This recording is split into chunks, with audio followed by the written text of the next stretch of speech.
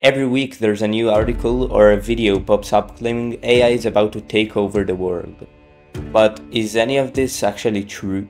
Well, I believe that it's not, and by the end of this video, you'd probably agree with me.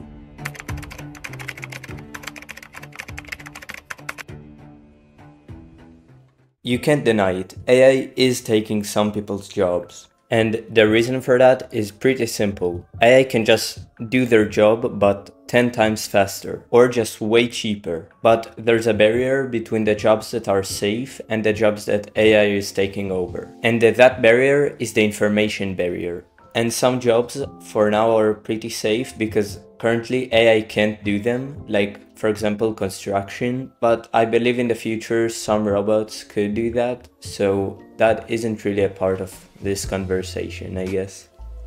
But what I mean about the information barrier is jobs that are very documented online or just in general. So, as a programmer, AI can make pretty good code for mainstream programming languages because they are really documented and there's a lot of issues and stuff that people already solved online that AI could just copy and learn from. But for programming languages, like assembly that aren't really documented, AI can't really code with them. So jobs that use something that isn't pretty mainstream will most likely be safe. But then I hear you say that, well, sure, assembly for now isn't really documented, but in a few years it would probably have enough information that AI could learn from and actually code with. And for that I say that assembly was created for more than 70 years, and if it still hasn't gotten enough information to learn from, then I don't think it will happen in the near future.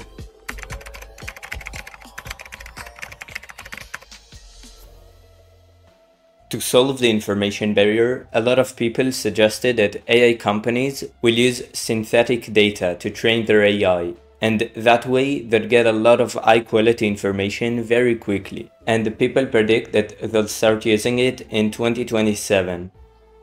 Now, there's so many things that are wrong with saying that they'll actually use it, and to realize why it's so wrong, we'll need to talk about incest. I know it sounds weird, but trust me.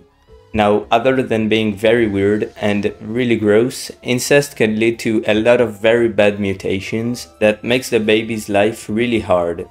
The reason a lot of incest families look so unique, I guess, is because when they breed, the bad parts of their DNA basically get amplified, and this don't happen in normal relationships. Because they got two different DNA strips, if one have a really bad mutation, then the other one cancels it out. Now it relates to AI because when it uses synthetic data, then every tiny mistake in that data will get amplified by a ton. For example, if the first AI makes it so humans got 6 fingers in each hand, then the other AIs that will get trained by that synthetic data will all think that humans got 6 fingers in each hand. And that will create that sort of like incest effect, where every tiny mistake will be extremely amplified and all of the AIs that will get trained by that data will have it.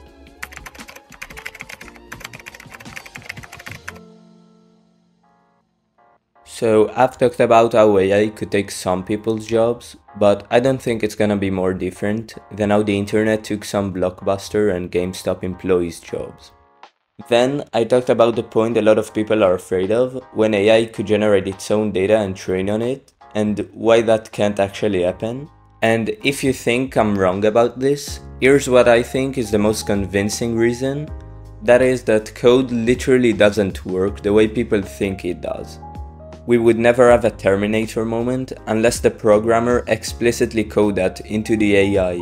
And because I don't think most AI companies would want to kill their customers, I think would be pretty safe. And when I say that code doesn't work the way most people think it does, I mean it so code literally can't think for itself. The entire point of a code is to tell the computer what to do. The computer is really fast, but it's so stupid and it can't think for itself, no matter what you do, even if you use AI. Now, some people try to counter that by bringing up how certain AI chatbots have said wild things. Like when Gemini told the user to please die, but that's not the AI thinking for itself.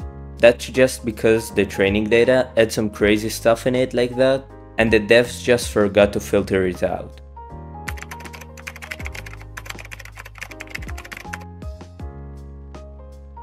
So like every prediction, the only way to really know who's right is just to wait. And personally, I think it's going to be just like the Y2K movement, with people getting scared from stuff they don't really understand. But yeah, I could be wrong, I'm just a guy calling himself Baboon online, so I guess we need to wait and see. People are saying that AI will take over in the final half of 2027, so I guess we should just wait and see who's right. But yeah, if you like the video, you can watch these two videos right here. And if you enjoyed, leave a like, subscribe. If you wanna tell me anything, just write it down in the comments. I read every comment. And yeah, in any case, bye bye.